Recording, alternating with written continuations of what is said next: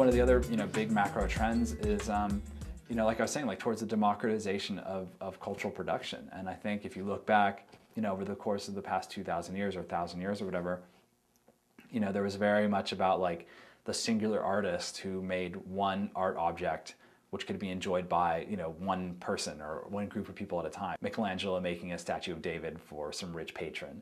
And then, you shift in towards mechanical, reproduction so that you could make, artifacts which could be, distributed to, masses of people. And, but it took big, media companies to like manufacture, you had to have big media companies manufacture and distribute these things. And then we reached the digital age where anyone can produce and consume and recombine, and the very metaphors of production and distribution almost become meaningless because everything is so, it's become sort of difficult to delineate like the point of creation and the point of recombination and all that. So I think those are like the two big macro trends, at least that I kind of see.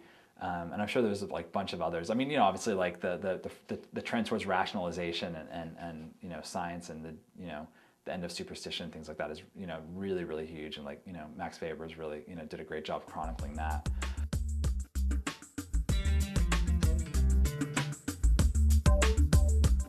I think so. I mean, I think, to be honest, it's a trend that has been going on for, it's been going on for a long time. And I think, the internet might be accelerating that trend. But I also think that, like, the interesting part is that we're starting to blur the lines a little bit between, human and machine intelligence and artificial intelligence. And I think that's actually going to be, that might be one of the biggest questions, the biggest like, philosophical issues of the 21st century is like, where does human intelligence end? Like, where do we draw that line? We're going to reach this point where, like, machine intelligence, artificial intelligence is so powerful, is so good at, like, seeming human that we're going to have a tough time, especially when we start to augment our own intelligences as we've already started, that we're going to have a tough time sort of drawing that line of where does, human intelligence end and machine intelligence begin? And how should we treat machine intelligence? Machine intelligences are going to be multiple in the way that a human intelligence is singular, right? Like, we have one personality and we exist in one place at a time, even if we're online and things like that. It's like, it's going to be so difficult. We're not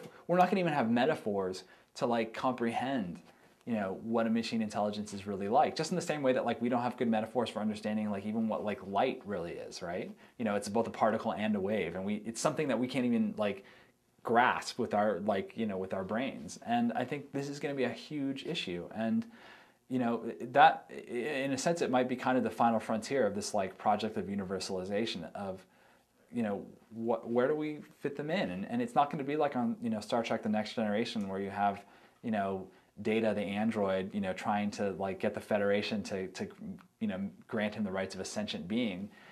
It's going to be this multiplicity of machine intelligence that can exist everywhere and nowhere, and that like you can't even really, there won't be that sort of discreteness that there is to human intelligence. And I think that's going to make things really, really complicated. And I don't know whether it's an issue that we're going to face, I hope I live long enough to face it, but it's not something, I don't know when, this could be like 20, 30 years from now, this could be 50 years from now. But it's something that we're going to face sooner or later.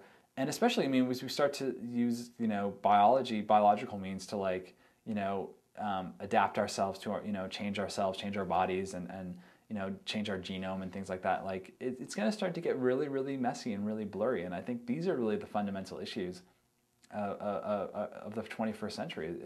Apart from obviously terrorism and stuff like that is going to be huge. But in terms of like philosophically speaking, and I think this is actually what's interesting about like if you take the sort of the rise of Islamic fundamentalism, sort of like this dialectical reaction or whatever to modernism, which is that the real ultimate solution to the problem of Islamic fundamentalist terrorism is to is to basically bring those societies into modernity, into post-modernity.